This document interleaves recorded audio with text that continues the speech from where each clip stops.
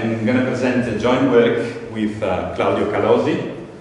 Actually, it's a pity Claudio is not here. I would love to just sit and listen Claudio talking. Instead, I have to give a talk. So I'm going to present the content of a paper which is currently kidnapped at the journal. Was not accepted it after some 6 acceptances from reviewers. Hopefully this will be the last round. The main question of this talk is going to be, is it possible for something to be at more than one place? To be, to quote my title, here and there. Now you might think, well, of course it is, right? For example, myself being an extended being am in a sense here, but also there, right? So there is a sense of location in which anything that is extended is at more than one place. But of course we are not going to discuss about such trivial cases. More precisely, our question is going to be, is it possible for something not to be partly here and partly there, but rather whether it is possible for one thing to be exactly at one place, not partly, exactly at one place, and exactly also at another place. Such cases are usually called in the literature cases of multilocation. So our question is whether multilocation is possible. On the one hand, one has to realize that many metaphysical theories are de facto committed to the possibility of multilocation. I'll give a couple of examples. The first example, immanent universals. Now, if you believe in the existence of universals, and you believe them to be immanent, then you believe them to be in space and time, right? And usually, you believe them to be exactly located wherever they are exemplified. So if something exemplifies redness and is located here, also redness itself, the universal, is going to be exactly located there. Now, if you believe in immanent universals, then you seem, or immanent universals of this kind in particular, you are committed, of course, to the possibility of multilocation. Suppose that there is a red chair there. This means that redness itself is exactly located at the region of the chair. But redness, of course, as a universal, can be exemplified by other things, such as a red table. And given that you believe in immanent universals, you are also going to believe that redness is exactly located at the region of the table. So redness is going to be multi-located. A second example of a theory, a popular theory, which is committed to the possibility of multilocation, is the so-called three-dimensionalist theory of persistence. Now, of course, the question of persistence is roughly, how is it possible for an object to persist through time or through space-time, if you believe in such things? And of course, especially if you believe in space-time, there is a view which suggests itself, which is called four-dimensionalism. According to four-dimensionalism, a persisting object is a four-dimensional object extended in the 3 dimensions of space, but also in the dimension of time, which is therefore four-dimensional, and is exactly located at one region, one space-time region, the four-dimensional space-time region that the object occupies. So you see the four-dimensional object being exactly located at the four-dimensional region of space-time that it occupies throughout its spatio-temporal career. Now, four-dimensionalism is a popular theory, indeed, but it also has some consequences that some people do not accept or are not willing to accept. For example, once again, the fact that according to four-dimensionalism, we are extended through time. We certainly believe to be extended through space, but are we also extended through time in the same way as four-dimensionalism suggests? Also, if you believe in four-dimensionalism, you're gonna probably believe that you divide into so-called temporal paths. So, if you are a four-dimensionalist, you probably believe that what you have in front of you, namely myself, is not really a full human being, it is rather a part of that human being, namely a slice of this four-dimensional entity. And some people believe that this is crazy. Of course, what you have in front of you is a full human being, so four-dimensionalism has to be rejected. And this is why some people are three-dimensionalists. They believe objects to be three-dimensional entities extended at most in 3 dimensions. The question then becomes, of course, how is it possible for a three-dimensional entity, an entity that is extended in 3 dimensions, to cover a four-dimensional spatial-temporal region, right? The spatial-temporal region of its persistence. And the usual standard answer nowadays, an answer that Peter and myself don't share, but still a standard answer, is that this three-dimensional entity is going to cover this four-dimensional region by being multi-located, by being exactly located at each instant composing that region. Okay? So you see why three-dimensionalism seems to be committed to the possibility of multi-location. So on the one hand, once again, many metaphysical theories seems to be committed to the possibility of multi-location. And yet, clearly enough, multi-location is problematic and is controversial. There are many arguments that have been given against the possibility of multi-location. The one we will be working on today is the problem that Claudia and I call the multi-location trilemma. So in order to understand the problem, and also to have a better grasp of what multi-location is supposed to be, we should first talk a little bit about the notion of location itself. Now, in this context, location is supposed to be a binary relation between an entity, the located entity, on the one end, and a region of a dimension on the other. The dimension being space, time, space-time, or any other dimension. Now, the first thing to realize in this context is, in fact, a thing that we have hinted to before. Location, as it appears in natural language, is an ambiguous notion. By saying that something is located somewhere, we might mean different things. And in particular, we should distinguish 2 notions. First, there is the notion of exact location. Okay? Roughly, the notion has been characterized in the past as signifying the relation between myself and the region, say, of space that has exactly the same boundaries that I have, okay, corresponding to my boundaries. Nowadays, a more popular gloss on exact location goes like this. If X is exactly located at the region R, then X and R, the located entity and the region, share shape, size, and are equidistant with respect to anything else. Okay? This is one way of capturing intuitively what exact location is supposed to be. Exact location, on the one hand, should be contrasted with other notions of location, most notably weak location. Now, intuitively, X is weakly located at the region R, just in case R is not completely free of X. Okay? This is a common sense in which we say things to be located at places.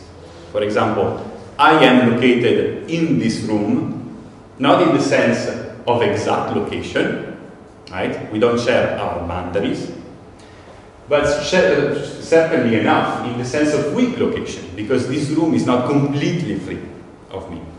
And this is also going to be the case even if I reach, say, an arm outside of this room, or even if I only reach an arm inside of this room.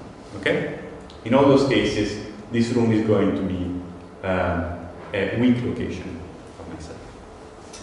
So here, once again, is a presentation of location. You see the round entity, the gray entity X, and some regions. You notice that X in this picture only has one exact location. The round region are one. Okay? It is the only one that has the same shape, size, and is equidistant with respect to anything else with X. But also has several weak locations. Several regions that are not completely free of X. Such as R3, which is not completely free of it, R5, also R2 of course is not completely free, and also R1 is not completely free of it. So all of them are weak locations of X. Of course there is also a region here represented that is neither an exact location nor a weak location of X, namely R4. Okay? Good. So, we have two notions of location. Okay? Being them in the same semantic area, this is an important point. Being them in the same semantic area, we would expect them to be interdefinable. Right? We would expect them to be possibly defined one in terms of the other. Right? And how is it possible to define one in terms of the other? Actually, there are several attempts. One obvious attempt is to define exact location, weak location, in terms of exact location. Okay? Now, take any example of a weak location of X. Okay? Take, for example, R3. What does it mean, or what it might mean, for X to be weakly located at R3? Well, you might notice that actually R3 overlaps, has a part in common with the exact location of X, with R1. Okay? So, and in fact this holds for any weak location of X that we see here. So it seems that any weak location of X shares a part with the exact location of X. We can exploit this intuition to actually frame a definition of weak location in terms of exact location. What is for something to be weakly located at a region? Well, there must be an exact location for that entity, and R must overlap that exact location. Okay? Good. So this is a classical definition of weak location in terms of exact location. Still, this definition has famously some problems. Maybe the most well-known and more easily understandable problem with this definition is that this definition implies a principle called exactness. What is exactness? Well, exactness is a principle that tells you that anything that is somewhere, anything that has a weak location, is also going to have an exact location, right? Because if something has a weak location, then by definition there must be an exact location for that thing. And exactness is indeed a controversial principle. There are several counterexamples to exactness. Just to mention one, quantum mechanics, under some interpretations, seems to imply that the possibility that particles have an indeterminate position. Particles are not going not to be in space. Of course, particles are going to be in space, somewhere, but nowhere precisely. So they are not going to have an exact location. Okay, and let me notice. By quoting quantum mechanics, by using quantum mechanics, I have, I think, satisfied one of the two necessary conditions for a talk to be a talk, given partly, at least, by Claudio. Towards the end, we'll see that the second necessary condition is satisfied as well. Okay, So we've seen that there is a problem in defining weak location in terms of exact location. What about the other way around? What about defining exact location in terms of weak location? Is that possible? Well, there is a famous attempt by Josh Parsons, which goes roughly like this. X is exactly located at R if and only if, for every region, if that region overlaps with the exact location, it is a weak location of X, and vice versa. We don't really have time to enter into details of why this counts as a plausible definition of exact location. Maybe some of you already have seen why. Because what is important here is that also this definition has consequences, of course, as any definition has. In particular, this definition implies a principle called functionality. According to functionality, nothing can have more than one exact location. Or, in other terms, multilocation is impossible. Right? Good. So, of course, this is bad news for multilocation. Either we have just shown that multilocation is impossible, or the friend of multilocation comes up with another possibility, right? And good. So, roughly to sum up temporarily what we have seen, if we define weak location in terms of exact location, exactness follows, which is bad. If we define exact location in terms of weak location, functionality follows, and multilocation is impossible. Right? So I'm defining one in terms of the other, or the other in terms of the first one, seems to give problematic consequences for the friend of multilocation. Well, here is a third possibility. Maybe what we have just shown is that we cannot define one term in terms of the other, one notion in terms of the other. Maybe what we have just shown is that we should give up in trying to define one notion in terms of the other. Maybe we should accept both notions as primitive. Good. Yet, this is not so easy either. Why? Well, here is a possible example of problem that this strategy will imply. The problem is that some plausible principles concerning location are going to become brute necessities. Brute necessities meaning that they are necessities which have no explanation. I'll give you one example. Consider the principle called weakness. According to weakness, if something has an exact location, that thing is also going to have a weak location. Right? This seems really to be an uncontroversial principle. Right?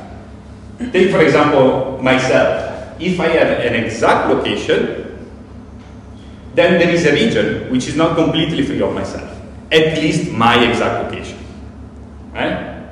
So this seems to be a completely uncontroversial principle of location. Okay? Now, this principle, weakness, was actually a theorem if you accepted one of the two definitions that we have presented before. For example, take the definition of weak location in terms of exact location. Now, if something is exactly located somewhere, you just need to find a region which overlaps with that region, with your exact location, in order for you yourself to have a weak location. So, given that any region overlaps with itself, you immediately have that if you have an exact location, you also have a weak location. So weakness is a theorem of this definition, and also of the other definition by Parsons. So, if you accept one of the other definitions that we have presented, so if you say that you don't have two primitives, but one is defined in terms of the other, weakness is a necessity that follows from the definitions of the notions that we have here.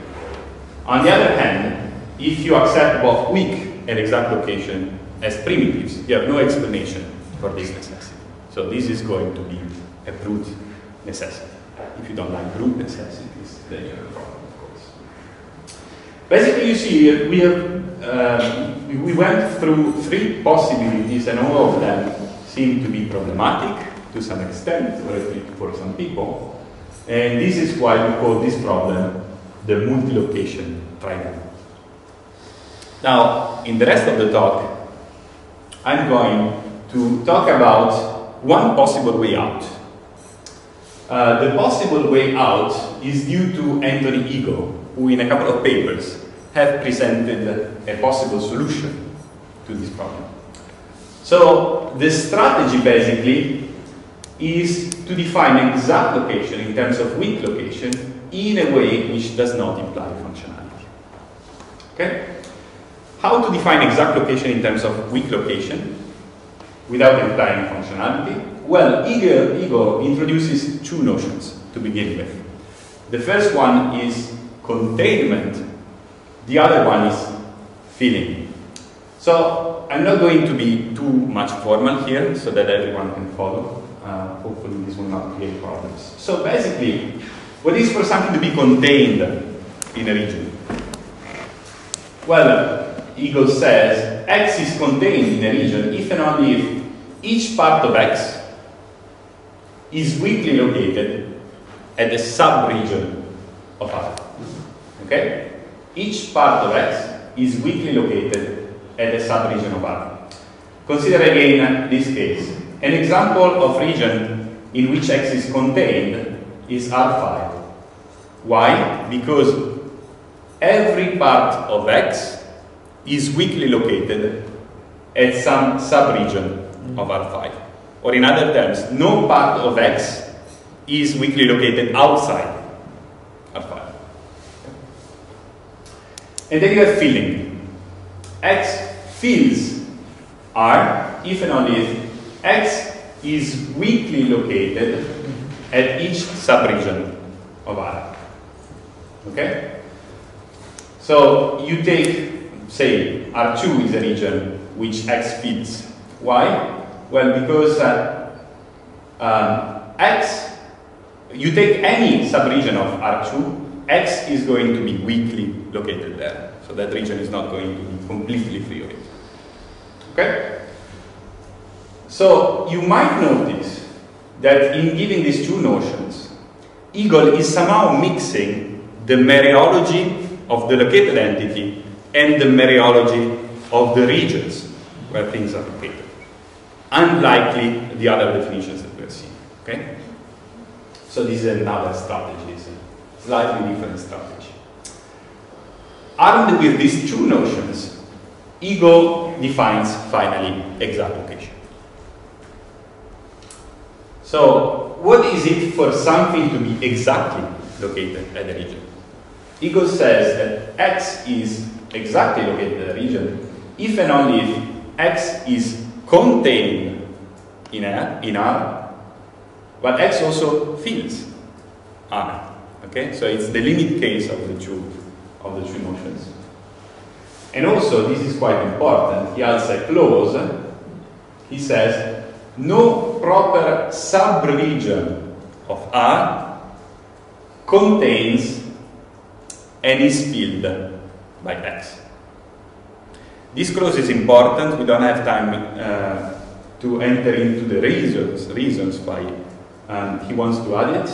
Maybe in the Q&A we can go back to this point. In any case, an exact location is a region that contains X, that is filled by X, and such that no proper subregion of R contains and is filled by X.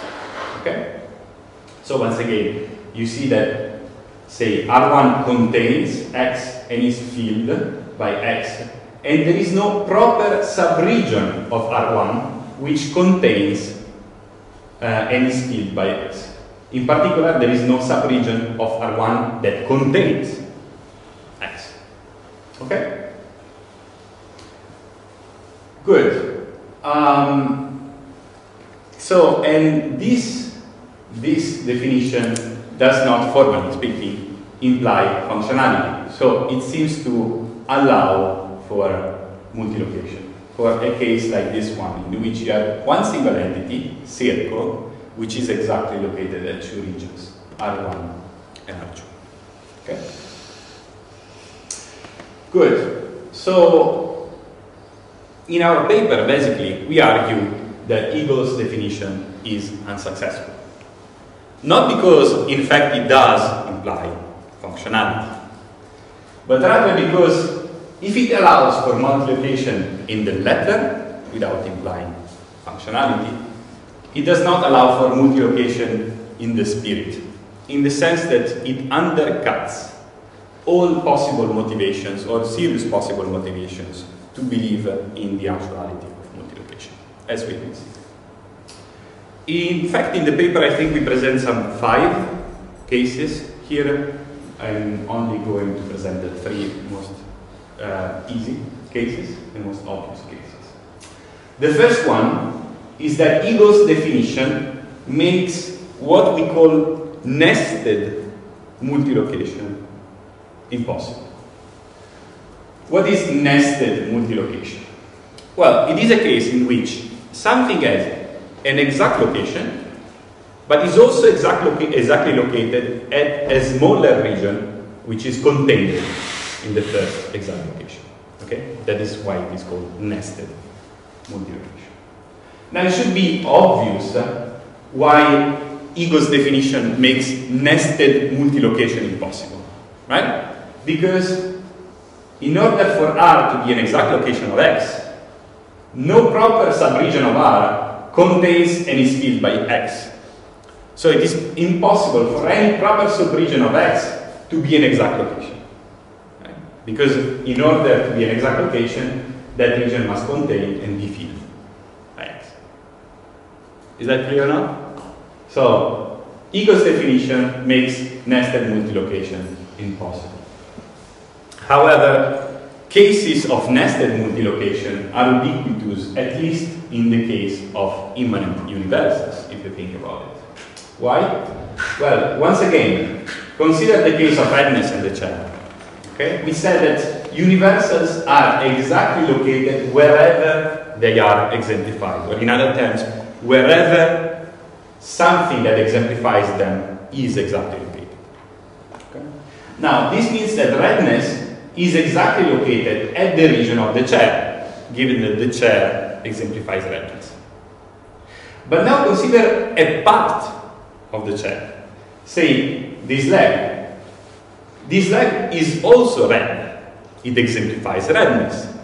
And therefore, redness is also exactly located at this region. So if you believe in immanent universals of this kind, you're going to believe in nested multilocation. Okay?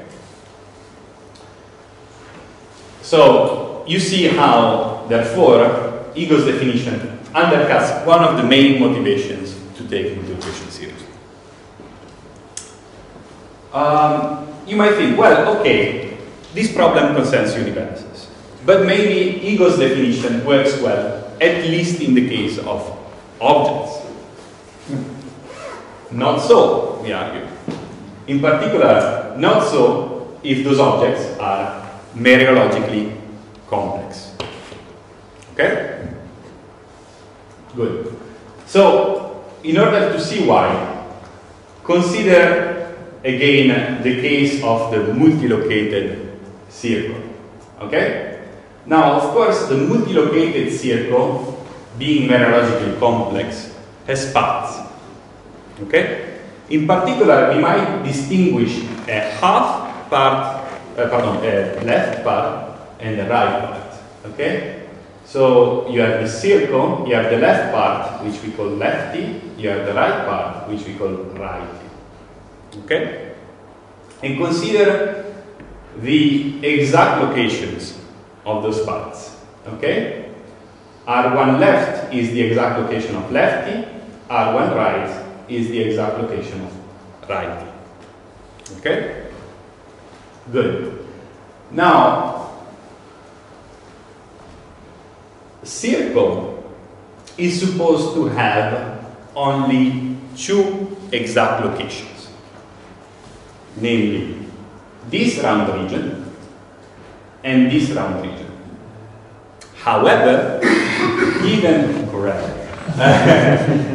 given ego's definition, it is going to have more than two, actually many more than two, possibly, well, depending on the number of parts and counting them.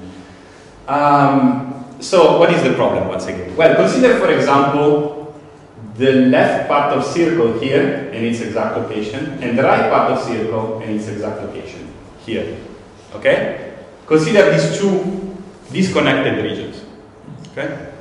Consider now the mereological sum of those disconnected regions. Okay? So the complex region, which is composed by this semicircle and this semicircle. Okay? According to ego's definition, this complex region, the mereological sum, is going to be an exact location of circle itself. Why? Because it contains circle and is filled by circle. Okay? So once again, go back to the definition in case you don't see it. I don't have time to enter into details. Okay, so basically what you see here is that whenever the multilocated entity is mereologically complex, ego's definition delivers massively wrong judgments of exact location. Right? Because it tells you that the entity is not, say, the one multilocated circle is not only exactly located to the two circular regions, but it's actually exactly located also at other regions. Okay? Well, you might say, well, maybe ego's definition doesn't work in the case of mereologically complex objects, but maybe it works in the case of mereologically simple objects, so objects that don't have parts. Not so, we argue, at least not in the case of simple objects that are also extended. Okay? In particular, of course, we are here talking about so-called extended simples. What are extended simples, if there are any such things? Extended simples are things that are simple, so lack any proper part, but are also extended. That means that they are exactly located at extended regions of a dimension. Okay? Now, we claim ego's definition makes extended simples impossible. Consider again an entity, circle, and now suppose that that entity is an extended simple. So far we have supposed that it was composed. Now suppose it is an extended simple. Okay? Now remember that an exact location of X is a region that both contains and is filled by X, as long as no proper subregion of it contains and is filled by X. I am now going to show you that any subregion of R is such that it fills and contains X. And so R is not going to be possibly an exact location for it. Okay? Once again, have a look back at containment. Each part of X, so the question is whether a circle, as I said, is contained in R1. Well, intuitively not. It is not contained. But we should look at the official definition of containment, right? And we, in fact, verify that each part of X is weakly located at a subregion of R1. Why? Well, remember that circle is an extended simple. So, when we say each part of X, we are referring to only X itself. Is X weakly located at a subregion of R1? Well, obviously yes. Why? Because R1 or any subregion of R1 is not completely free of X. So, X is going to be contained in R1. And what about filling? Well, X is weakly located at each subregion of R1. Right? Take any subregion of R1. That subregion is not going to be completely free of X. So once again, X fills R1. We have just shown that X fills and is contained in R1. But if this is the case, then there is a proper subregion of R which contains and is filled by X. So R, which was supposed to be the exact location of circle, cannot be an exact location of circle if we accept Eagle's definition. It is probably worse than that, of course, because this was a random region, and this trick works for any random extended region that is a subregion of R. Okay? So this means that basically there cannot be extended simples, because with any extended simple you're going to have this problem. So Eagle's definition makes extended simples impossible. So to sum up, it seems that we are back to our trilemma. If we define a weak location in terms of exact location, exactness follows, which is bad. If we take both as primitive notions, plausible principles become brute necessities, which is bad again. If we define exact location in terms of weak location, then either we follow Parsons and multilocation becomes impossible, or we follow Eagle and interesting cases, multilocation become impossible. So it seems that we are indeed back to our trilemma. Eagle's definition does not give us a viable way out from this dilemma. So right now, Claudia and myself are in fact working on option B. So we know some people that are actually working on option C. So they are trying to come up with other definitions of exact location. We are actually working a little bit on option B, which was an option that was suggested by, I think, Gilmore in the first place. And we are trying to see whether it is possible to make those brute necessities less bad as they actually appeared in the first place. However, we are still exploring our strategy, the strategy that we have decided to follow. And as of yet, we, I think, are not sure whether in following this strategy we have actually solved the problem, or rather, if we have made it spreading dramatically to several other cases. But given that we are not sure about that, I should probably refrain from telling you anything about this. So I said that I fulfilled the first necessary condition. I satisfied the first necessary condition for a talk given at least partly by Claudio, of which Claudio is a co-author. I'm now going, well, maybe some of you know the other necessary condition. The talk must contain at least a quote. So I'm going to end with a quote. The way out of the trilemma is still don't wind up. Don't keep me waiting here. And Claudio tells me this is a quote from Abbey Road by Lennon and McCartney, which Claudio tells me are famous composers of popular music. Thank you.